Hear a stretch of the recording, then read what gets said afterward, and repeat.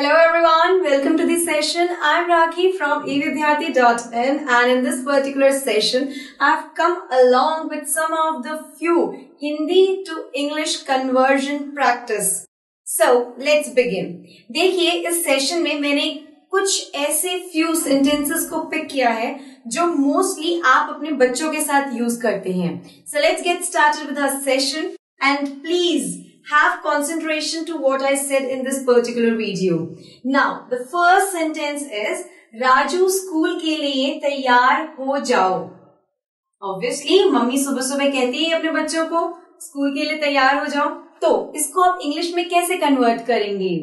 Raju get ready for school. देखा, हिंदी में इतना बड़ा सेंटेंस एंड इंग्लिश में छोटा सा. ठीक है, coming to the next one. आज नाश्ते में क्या लेना पसंद करोगे? सो इसे इंग्लिश में हम कैसे बोलेंगे? What would you like to have in breakfast today? ठीक है. The next one. तान्या नहा लो. मम्मी कहती है ना सुबह सुबह. राखी नहा लो. रोहित नहा लो. So तान्या नहा लो. इसको कैसे आप इंग्लिश में कन्वर्ट करोगे? तान्या टेक अ शावर और बाथ. ठीक है, आप शावर भी यूज कर सकते हैं और बाथ भी यूज कर सकते हैं. तान्या टेक अ शावर और bath. Fine. The next sentence. Tanya जल्दी करो, स्कूल बस आने वाली है. ये भी एक डायलॉग है जो मम्मियां सुबह सुबह बोलती हैं. इंग्लिश में कैसे कन्वर्ट करोगे इसको? Tanya hurry up, the school bus is about to come. Tanya hurry up, the school bus is about to come. The next one. तुम्हें जरूर अच्छे नंबर मिलेंगे. ठीक है, so you'll say you will certainly get good numbers or good marks. You will certainly get good marks. Fine. The next one. तुम आलसी हो गए हो. अच्छा, आप आलसी हो गए हो. Fine. You have become lazy.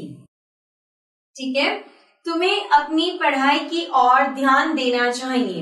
You must concentrate on your studies. You must concentrate on your studies. ठीक है. The last one. कड़ी धूप में बाहर मत जाओ. ऑब्वियसली जब छुट्टियां होती हैं बच्चों को ये फोबिया होता है, मतलब उनके माइंड में ये चलता है बस हमें घर में नहीं रुकना. उनको घर से फोबिया होता है. वो चाहते हैं कि हम बाहर खेलने जाएं, मस्ती करें, भाई छुट्टियों का टाइम है. एंड ऑब्वियसली जब मैं किड थी, मैं स्कूल जाती थी, मैं भी यही सोचती थी.